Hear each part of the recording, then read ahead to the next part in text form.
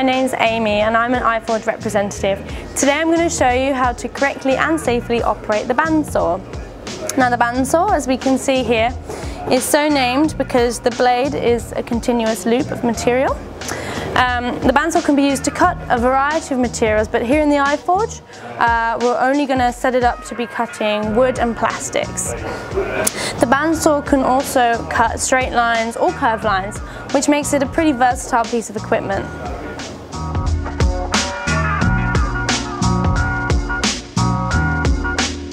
So I'm going to give you a little overview of the machine. So the BandSaw blade is here, and this is the blade guide, which can be adjusted like this, and there you can see the blade. And when not in operation, we'll leave that down on the bed. We have our extractor fan here, which needs to be turned on when you're operating the machine in order to get rid of all the debris and dust that you're producing when cutting. If we open up the BandSaw, we can see the wheel, which is turning in order to move the blade and cut your material, but you shouldn't need to open that up at any point. On our bed here we have the fences. So this is one of the fences that can be adjusted and is very useful when you're trying to cut a parallel line to the edge of your material. We also have guides such as this, which can be put on an angle in order to cut angles with the BandSaw as you're pushing your material through. You'll find next to or around your BandSaw push sticks to push your material through so that you're not getting your fingers near the blade when operating. Now we have our pedal, which is used to turn the BandSaw on and off, and also we have on and off switches on the side. Now that's all the sort of parts of the BandSaw that you need to know about.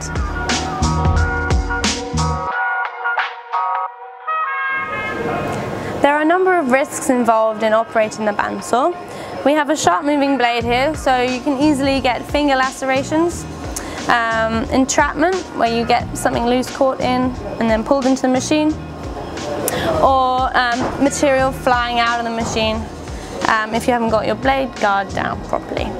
So to avoid these risks, I'm going to show you how to safely operate the BandSaw. So number one, we need to be dressed correctly.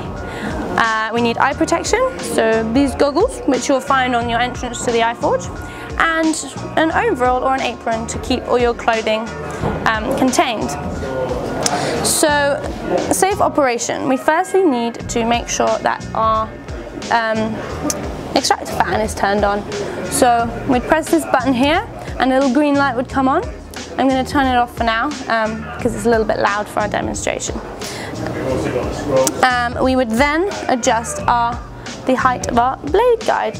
So for example, if I was cutting this piece of wood here, I would adjust it and make sure that it's no more than 1 centimeter above my material and tighten it there. I would then be able to hold my foot down on the pedal after making sure my fences are in the position I want them in. And after you've pressed your foot on the pedal, you then can press the green button, which will start the blade running. And when you want to stop it running, you simply need to lift your foot off the pedal. But just remember, it's pedal then button to start the blade running. When cutting, we need to make sure that our fingers are kept well away from the blade. So that's when we'd be using the push sticks to push any material that's close to the blade through. Also, we need to make sure that we're not damaging our blade. So if you feel it or hear it getting either hot or making a lot of noise, you may be pushing your material through too fast, which is called the feed rate. So if you're pushing it through too fast, you may hear some uncomfortable noises coming from the BandSaw. And if you can see smoke or excess heat coming from your material, it means that you might be feeding it through too slowly and there's friction building up heat there.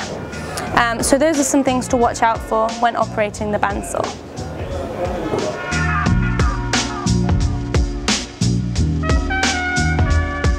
Some other useful things to know about the BandSaw. First thing is that the BandSaw can cut radiuses. So with the current blade, the smallest radius it can cut is about 35 millimeters. So anything smaller than that, then use one of the scroll saws that we have in our iForge. If you are bending the blade and feeling a lot of resistance from it as you're trying to cut your radius, then just stop there and sort of remove your material, because that's obviously too small a radius to be cutting. Another little trick is if you want to be cutting chamfered edges on your material, you can actually adjust the angle of the bed. And that's done just under here, but it's a little bit fiddly, so if that's something that you do want to do, then come and find one of us, the iForge reps, and we'll help you sort that out. Now remember, when you're operating any of the equipment in the iForge, please don't hesitate to ask any questions, because that's what we're here for. If you're feeling unsure about the tiniest part of something, then just come and ask, whether it's us or a technician or someone that's fully trained on all these equipments. Thank you for listening, and have fun using the BandSaw.